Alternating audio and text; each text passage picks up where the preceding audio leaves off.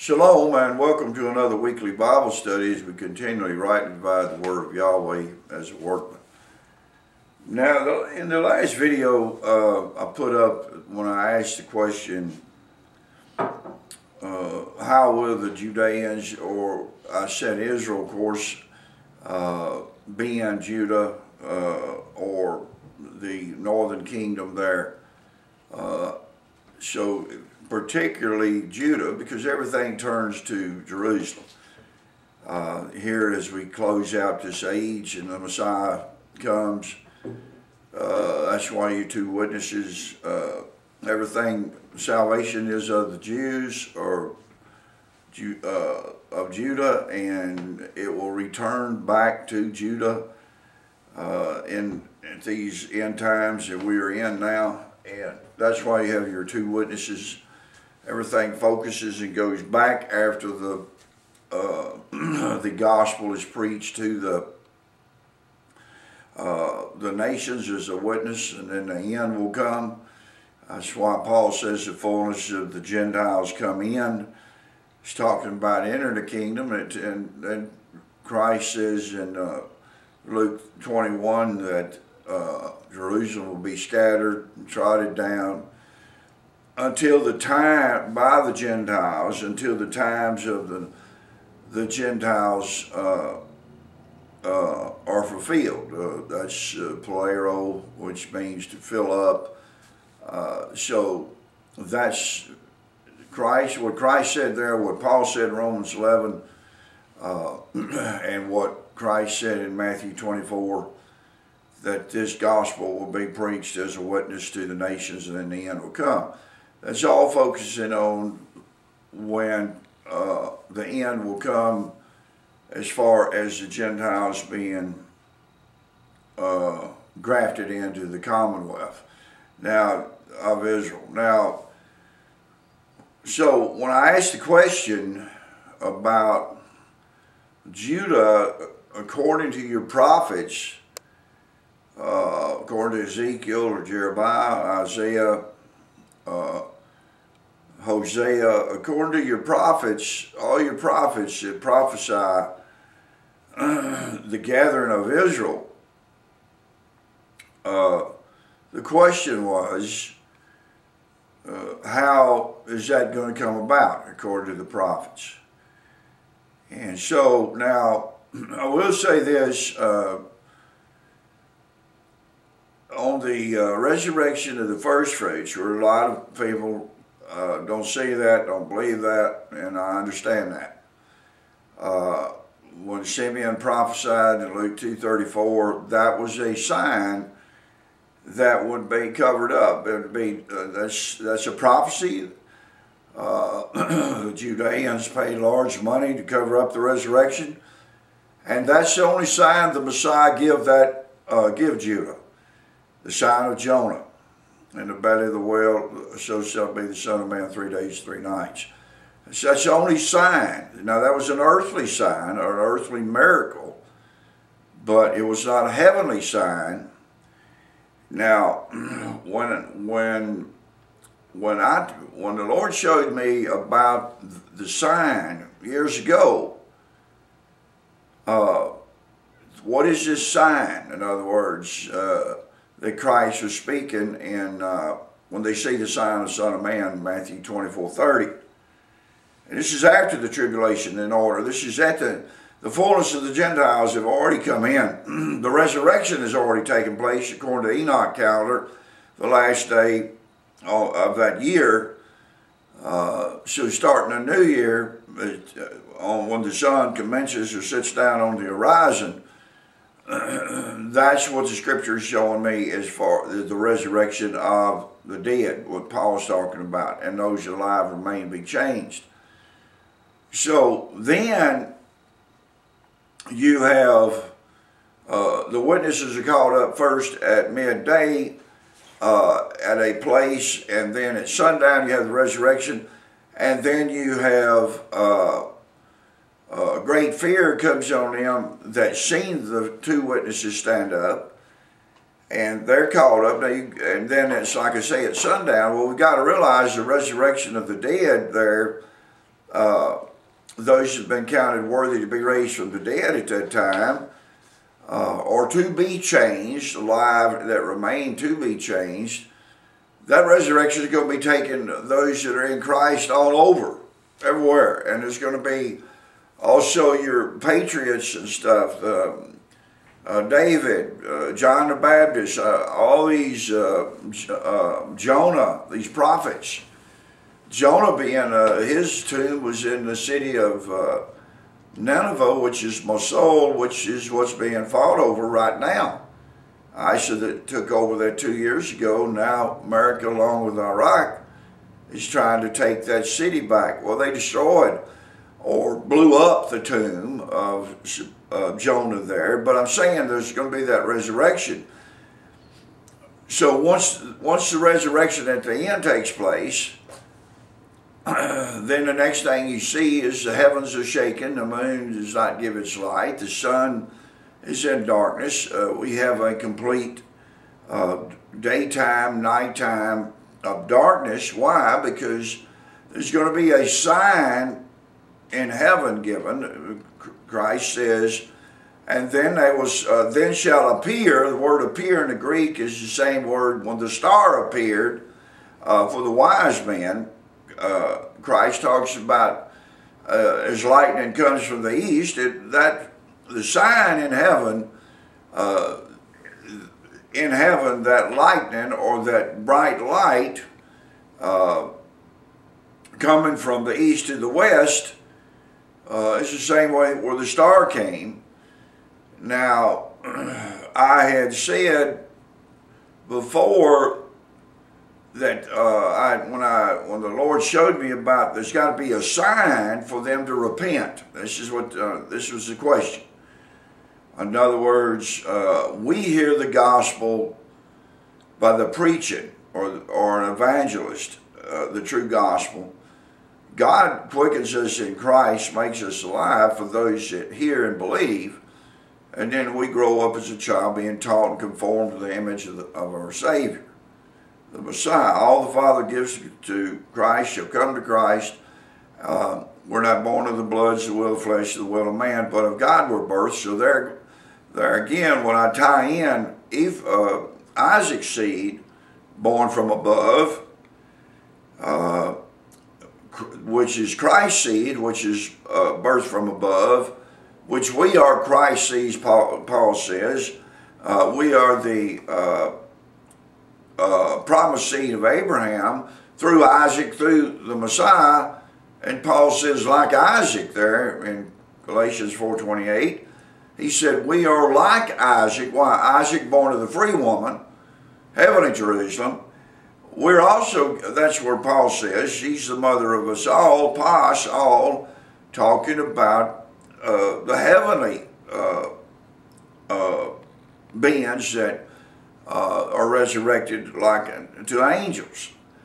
Okay, so Paul calls this the epigalia of the promise made by God to Abraham and Sarah that they would have a son called Isaac. And we see they had, by the flesh, Sarah sent Hagar in, and that's where we have the birth of Ishmael. But the promise was to come from above. As you go over Genesis 18, we see the angels come to Abraham to tell him exactly when Isaac will be born, which is on Passover. Now, so when I asked the question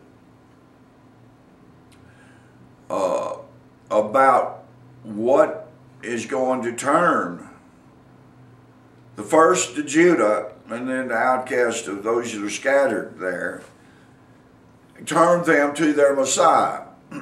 Well, the answer is there's going to be a sign of the Son of Man in heaven. Now, there again, you gotta think those that are made alive in Christ is by the preaching of the gospel of the kingdom of heaven. and we are the epigalia of that promise, which means a divine assured message which comes from the promise of God. God also promised Abraham that Israel would fulfill the Torah prophecies of being a nation, and that Christ would sit on the throne of his father and rule Israel. That has never happened. It has Christ is his first advent. That's what they were looking for that to happen. It's going to happen. So, but there again, they're going to get a sign from heaven because Judah always seeks a sign from heaven. The Greeks seek knowledge, and Paul says that we as the promised seed preach the crucifixion and the resurrection. So it's very important, people. So when I asked that question, now there again, I had talked and put out that I believe the sign in heaven would be the resurrection, or a sign of the first fruits. Well, after as the Lord reveals more and more and more of these end time events, when I go back and look at that, and there was no sign given in heaven in that generation of Christ, and when he come in that first century in that generation, and the only sign Christ gave that generation was the sign of Jonah. That was an earthly sign. So looking at that prophetically, then the resurrection would not be a sign in heaven, because he didn't give them the resurrection is an earthly miracle. So the sign there, and then looking at the prophecy of where the Lord showed me that sign, or the resurrection of many in Israel, and Simeon's prophecy in Luke 2:34, that would have been that sign was covered up. It was an earthly sign that the Jews paid large money to cover up the resurrection. Now, so I was out of bounds there as far as the 144,000 they see coming, or a sign that would represent that.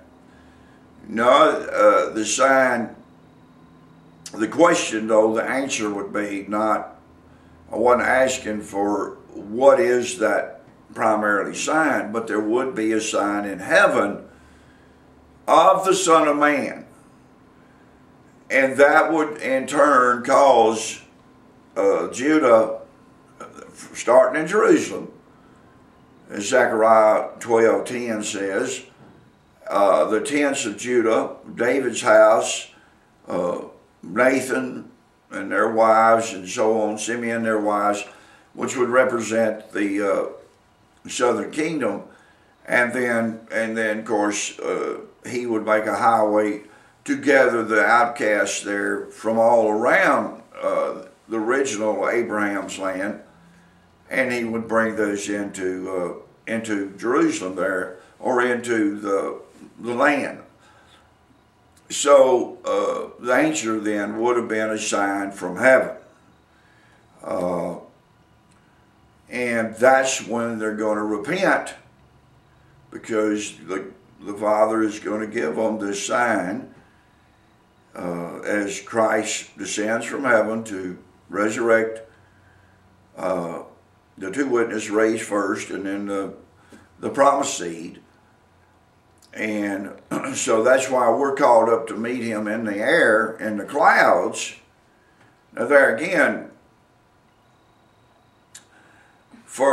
when you're looking at Isaiah and Jeremiah and Ezekiel's prophecy, where he gathers one stick for Judah, one stick for Ephraim, or the right hand of Joseph, and they'll become one nation. They won't be split anymore. There won't be any jealousy anymore. And there'll be one shepherd, when Isaiah speaks of it in Isaiah 11, which is very clear, in that day he will extend his hand the second time. When you just, I mean, there is people that have a lot of, some people are having lots of problem because they preach the two houses or the prophecy of the two houses there, and some have them start to gather the two houses 3.5 years, starting on Passover, and then 3.5 years later in the fall feast, there'll be a resurrection. I've been all in that. I've been involved in those prophecies. I believed at one time the resurrection would take place on first fruits, and I believe it looked like the resurrection would take place on the Day of Atonement. So we're all being corrected, people. So I'm not throwing rocks at you. I'm trying to ask an objective question. Christ says that there's going to be a sign in heaven, and it's going to be after the 3.5 year tribulation. And that's going to cause that remnant of people, earthly Israel, in other words, that's going to cause them to mourn for the one they pierced. That's what the prophets say, people. And they're going to mourn and repent, and great mourning is going to be in all of Judea, great heaviness, because the sign is going to unblind them. That sign in heaven. He did not give them the star in the first advent. The Magi got that sign, probably from Daniel, about the star. Passed down through Daniel over about a 500-year period, and that's why they come to worship the king, the newborn king. They follow the star, the sign from heaven. The Lord, the angels gave the shepherds an earthly sign, and that was the babe would be wrapped in swaddling clothes. So that's that was the Simeon, or an oath that the angels gave the shepherds. And then the Magi got the star when it appeared. Now, the same word in the Greek is used, and then appears the sign.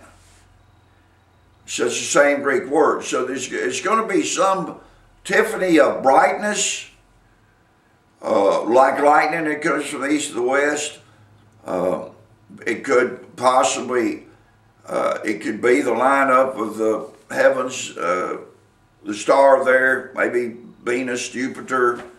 I don't know, but there's that lightning or that brightness is going to be on a day that is pertinent to the Torah and the feast days.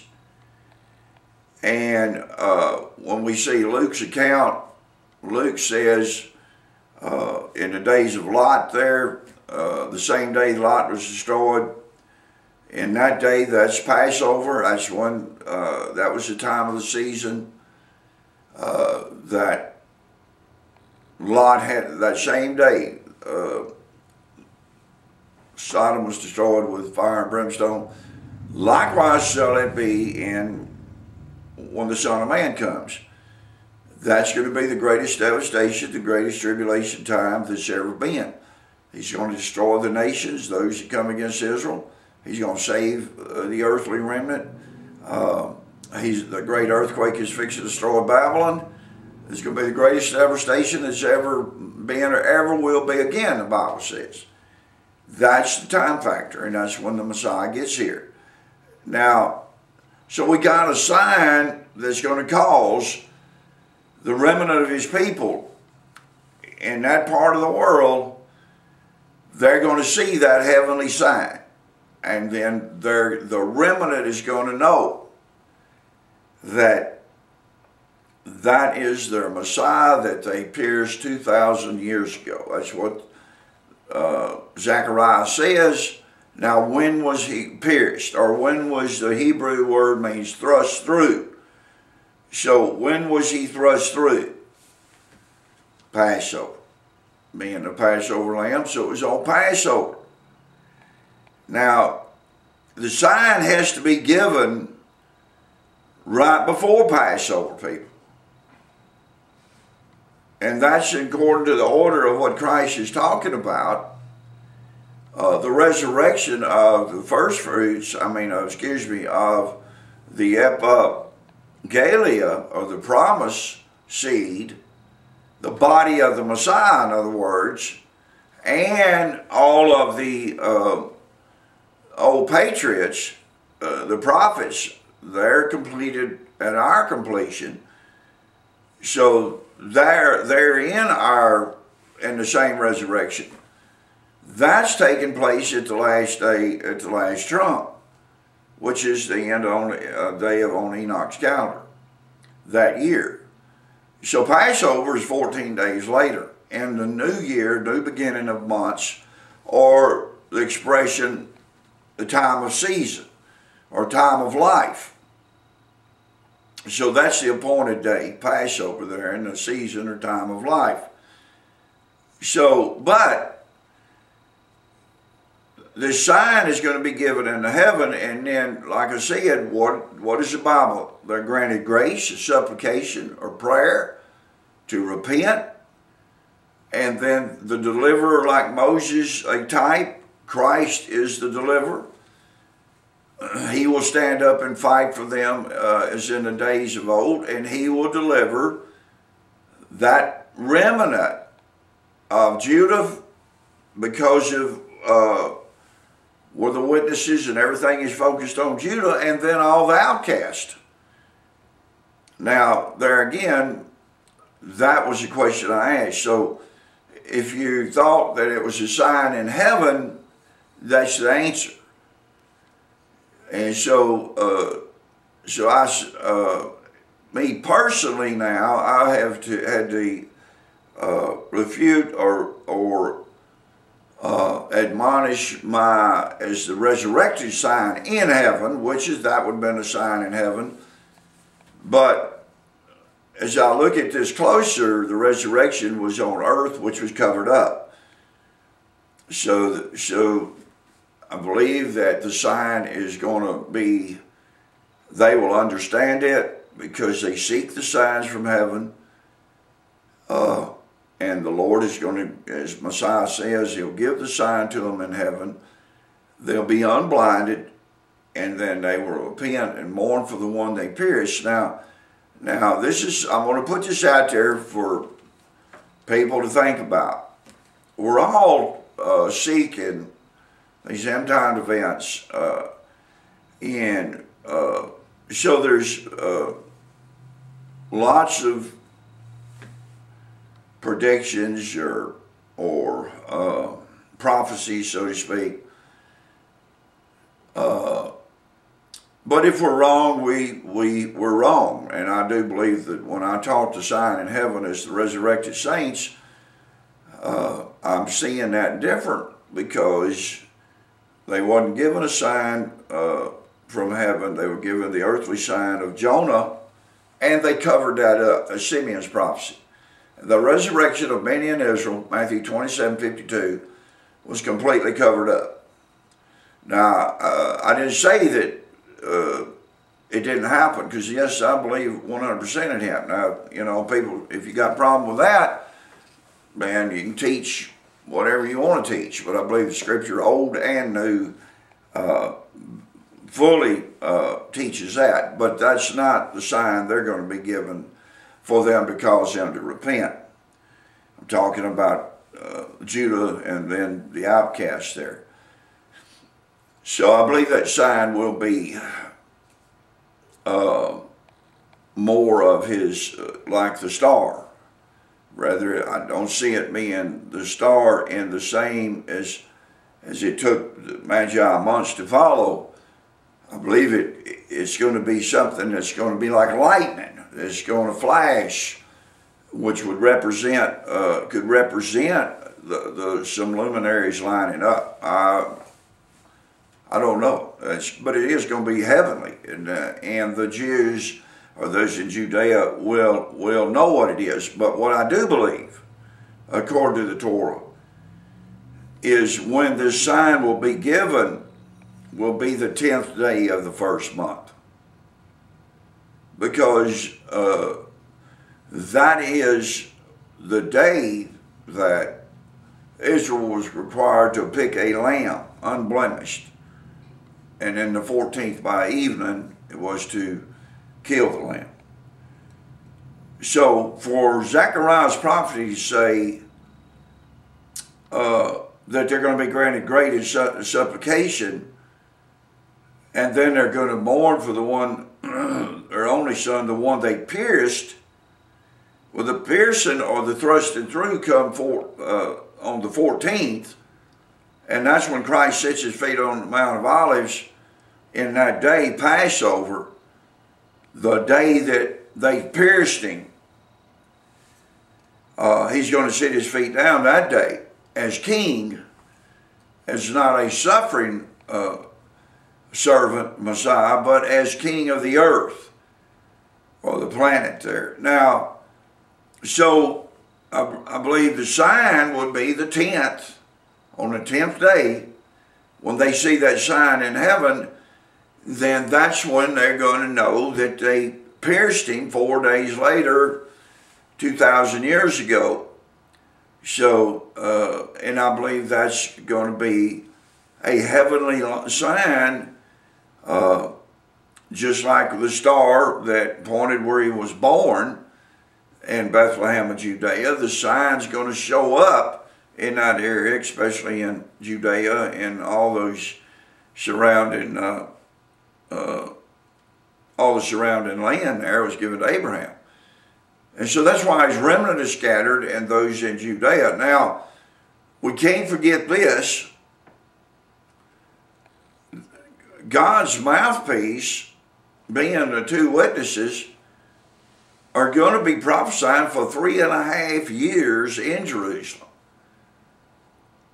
So their prophecy is going to be to restore or things, or their plagues are going to be poured out, which is going to be in type as the plagues were poured out when Moses was to deliver Israel.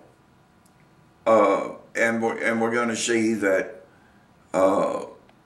they have this power, and the heavens, it's not going to rain for 3.5 years. That will bring on the full drying up of the River Euphrates, which is also a major sign, which has been drying up for years now. So we can't forget that by the two witnesses that's going to prophesy in sackcloth and ashes because of the state that Sodom is in, the great city is in a spiritual Sodom and Egypt state. So they know that there's, by the witnesses, that there is definitely a major happening coming. But once the witnesses are killed, which have to be martyred by the beast, which is a witness means in the Greek it's martyrdom. They die martyr's death. When Christ was having his conversation with the apostles, and he said, "Some standing here will not taste death until I'm coming in my kingdom." Then that's what he meant. But when he said, "I didn't say they wouldn't die,"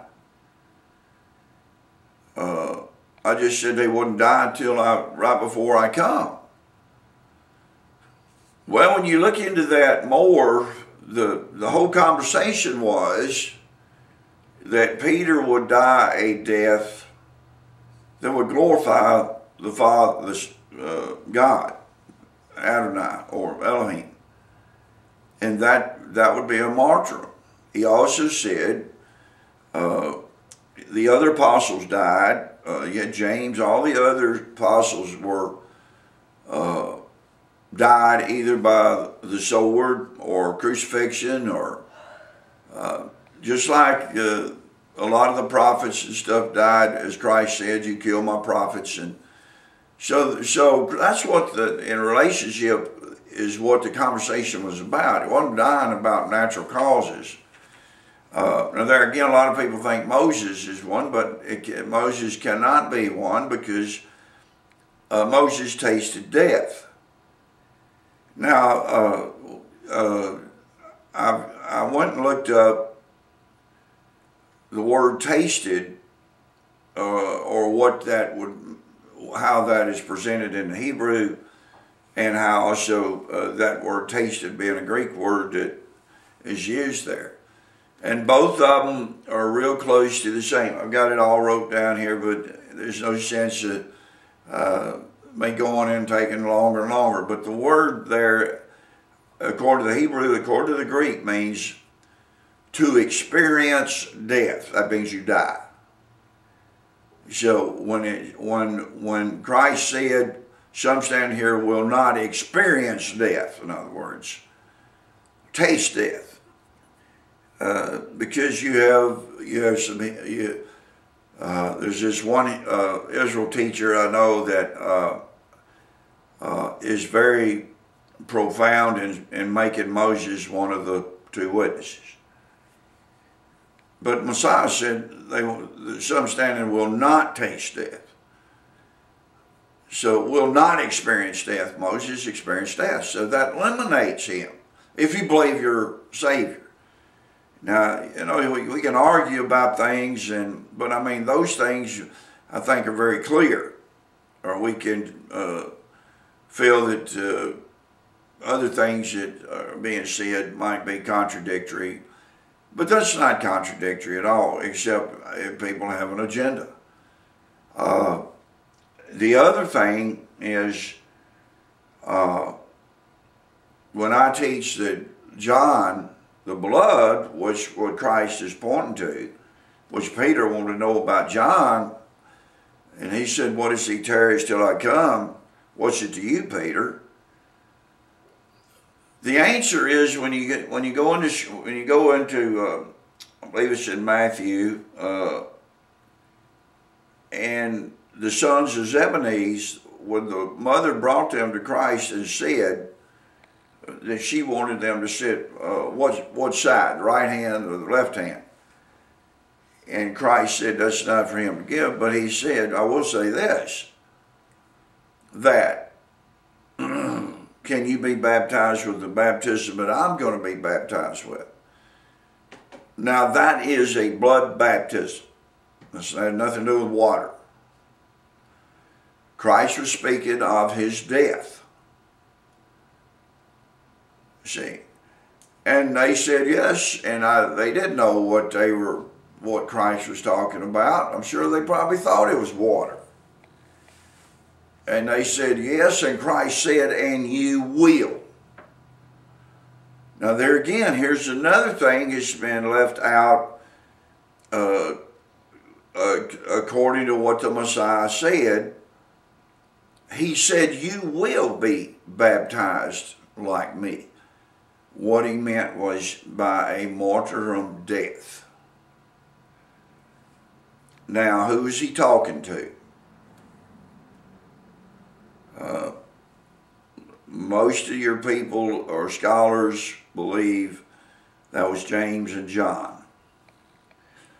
And James and John was on the Mount of Transfiguration with the Messiah, and also Peter. That's who he took up there. And so now let's just about what the Messiah said. There's nowhere in Scripture, people, that you can find where the beloved John died a martyr's death in Scripture. James died by the sword.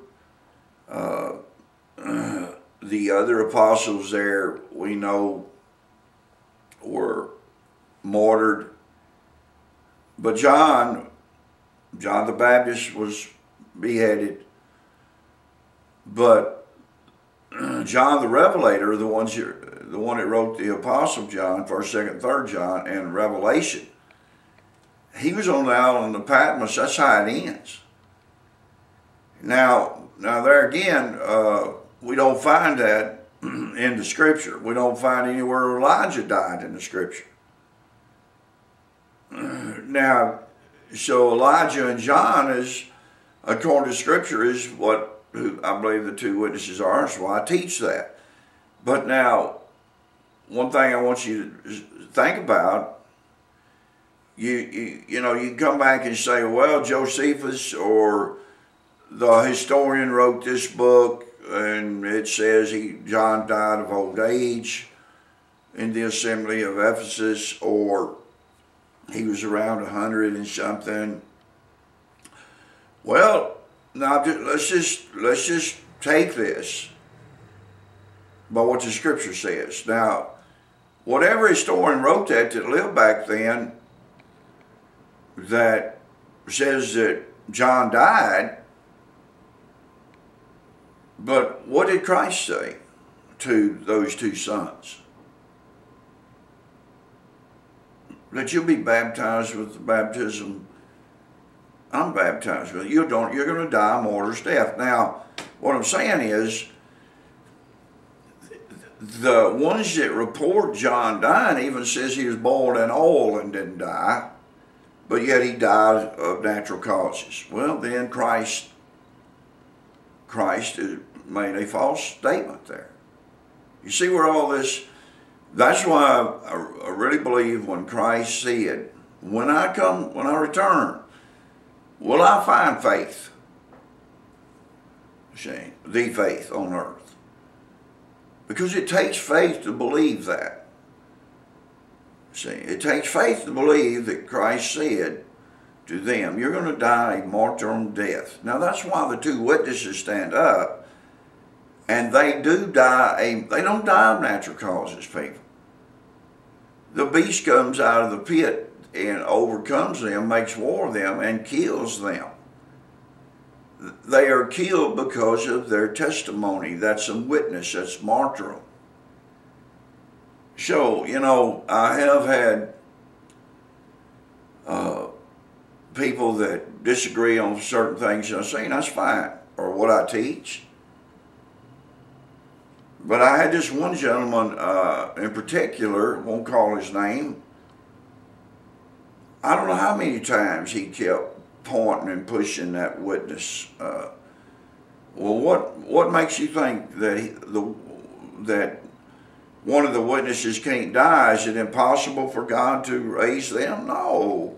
Are you kidding me? He's going to resurrect them. But when you look in Hebrews 9:28, for those that understand, that's a deception unto men, which one's appointed to die. It's talking about the men. It's talking about the two witnesses. I've thought on that. But it says it is appointed once for them to die. They can't die and then be resurrected and then die the martyrdom's death. That's what Christ said. You will die, you will taste death by blood baptism. See, so that's what the Scripture says. Now you can use your Hebrew idioms and you can say that that's not a Hebrew expression. Are you kidding me? Who are you supposed to be following? Your Savior. What he says is where the buck stops. That's it. So he says that in the Gospels. See, take up your cross, deny yourself, take up your cross, and follow your Messiah. So now, hopefully that's going to help some people. And if you still believe Moses is one of the prophets, or if you think that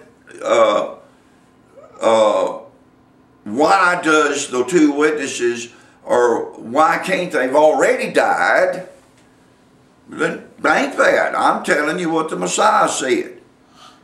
So if John had died by natural causes, then the Messiah is not telling the truth, because he said you're going to die of blood baptism. that means you're going to shed your blood for what you believe, and you're going to either be stoned, beheaded. The two witnesses are lying in the street, so they're not crucified hanging in a tree. So now you can pick every way. They stone today. They've never quit that. Or the sword. But nevertheless, the beast will overcome and kill them, people. That's a martyrdom's death. And Christ said, so John couldn't die a martyrdom's death because it's only once for the men to die a martyrdom's death, like he did. He was a faithful martyr, witness there, Christ, in Revelation 1. So we need to really stick, and all of us need to stick with what the Messiah said. Whoever, if you're studying the Scripture or following the Scripture, and that's what I have to, teach, and I'm flawed too. I'm still in the flesh. And that's why I'm saying to you, the resurrection of the first fruits, which I do believe, or Christ's resurrection, him being the first fruit that was raised, first rank in order over all things, then, but that was an earthly sign, and they covered it up. But this heavenly sign that will cause the remnant of his people, when right before he gets here, great mourning in Jerusalem, will not be because somebody's preaching the gospel to them. The two witnesses have opened the people in his witness and brought judgment and plagues upon Jerusalem and Judea, but they are martyred. And then the Lord will give the sign, which I do believe will be, and some don't believe that, that's fine. I'm going by, I don't believe they would give the sign on the 6th day, 7th day, 8th day of the first month, 9th day, 10th day. Because then there's going that sign, if they know the 10th day is where they choose the lamb and they kill the lamb.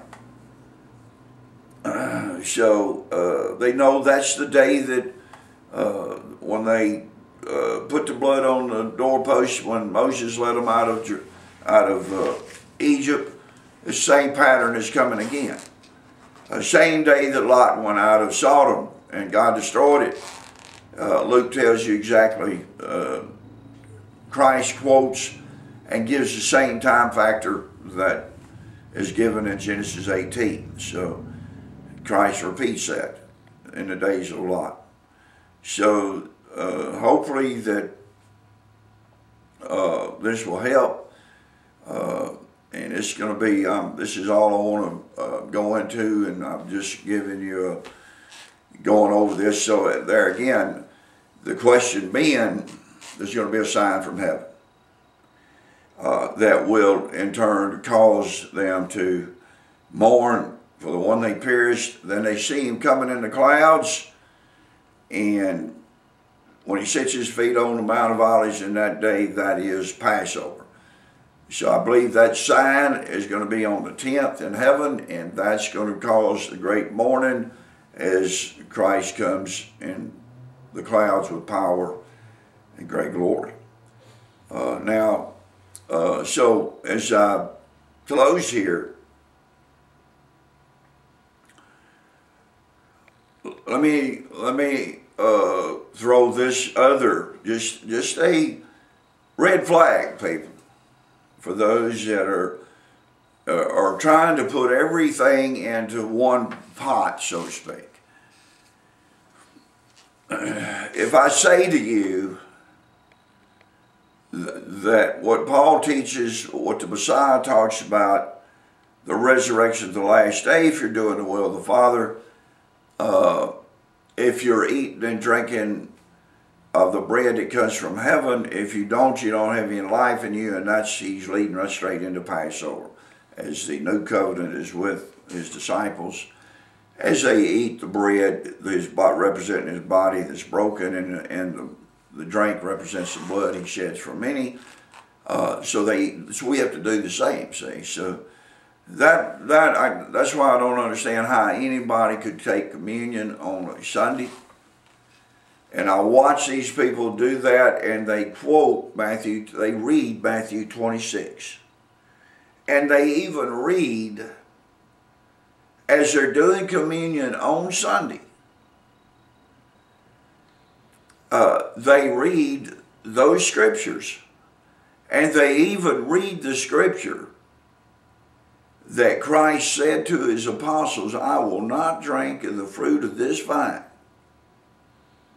until I drink of it in that day when I come into my kingdom. They read that scripture, people. And that day is in reference to what day was he doing the meal. It was on Passover. And yet, all these hundreds and hundreds of years, myself included, was taking communion on Sunday. And now he said, I will not drink of this until I drink it with you. His body, the body of the Messiah, the church, the ecclesia, the called out assembly that he said he would build, and the gates of Hades would not prevail against it. And yet, we got hundreds of millions of professed Christians that take communion every Sunday, once a quarter, or once a month, or once every quarter. And they think that's doing the will. And Christ says, unless you're doing the will of the Father, redeeming the times, and unless you're following me on these times, you're not going to enter the kingdom. He says that. So hopefully, even if some hear this, it might be we all come from there. Lord willing, maybe some will be quickened and called out of there. Now, the other thing I was going to say is, if you're a believer and you're following the Messiah, and you're part of the promised seed through Isaac, which is Christ's seed, which you've been birthed of, the Word of God. You've been birthed of His Word. That's why we, not our own anymore, we are His witnesses. We are His Word. Teaching the Logos, preaching in season, eucharos, akaros. Isn't it amazing, I will say, that the evangel, or the good news, is not, the promise is epigaleia. The good news is eugalia, which you means good. Well done, good and faithful servants. The word good is, the prefix in the Greek is eu. There again, in the when Paul says in Timothy to preach the Logos, that's eucharos. Eucharos, divine, is good. The good news that the angels pronounced when Christ was born to the shepherds and to all people, that is euagalia, which means the good news, and evangel being the gospel. Isn't that amazing? So we are the promised seed, which is epigaleia, which is a divine message, and then also you have euagalia, which is the good news to all people. But now, as I ask this question, for those that are found worthy in the resurrection, think about this. Now, I mean, we're all trying, as Daniel says, trying to purify. They're trying to make us, we're all put on the white linen, in other words. This is what people are. So we're all wanting to come, the ones that are really studying, coming to the light. But think of this. When Paul says in the resurrection, the dead in Christ rise, those alive remain, where are we going to meet the Messiah? See? Well, Larry, we're going to meet him in the air, in the clouds. Okay? Just think about this.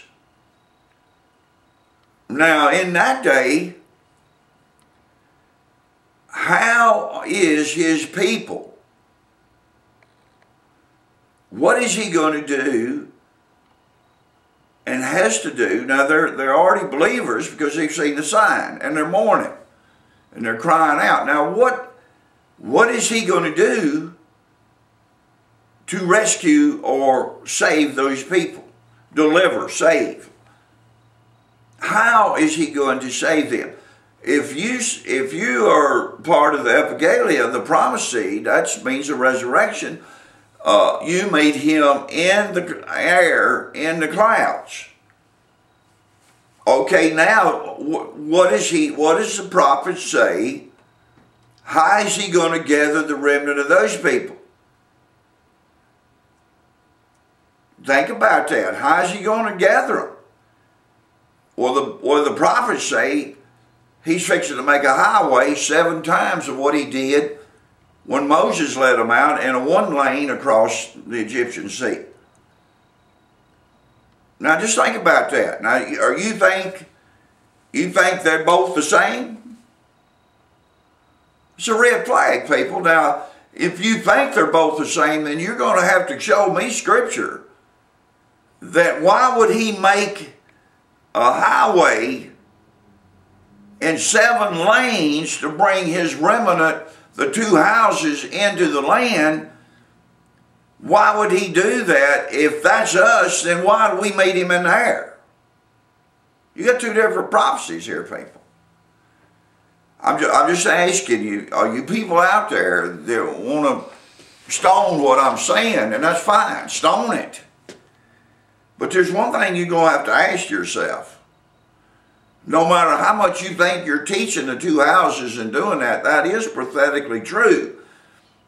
But you can't be part of, you can't meet him in the air and then come back down. What are you going to do? Is he going to put you back down on the earth, open up 7 lanes, and you're going to walk in to Abraham's land? I'm just asking you to think about it. Because you tell me how that fits. And buddy, because his life, my life is the Messiah. It is Christ. That's what the Bible says. We've been bought and paid for. But when you got these prophecies like that, you just tell me. So there's another question I want to ask you. If you are found worthy to be raised at the last day, the last trump, where do you meet the Messiah? You don't meet him in Abraham's land. Now that's where we're going. But you meet him in the clouds, in the air.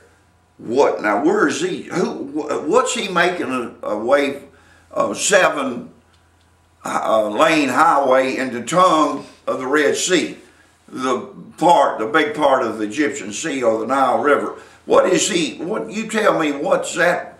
What prophecy is that? Hopefully, people, all I'm trying to do is give you scripture and let you and show that something we got to go further. If you're stuck on that too, then you can't be meeting him in the air and then crossing the Red Sea.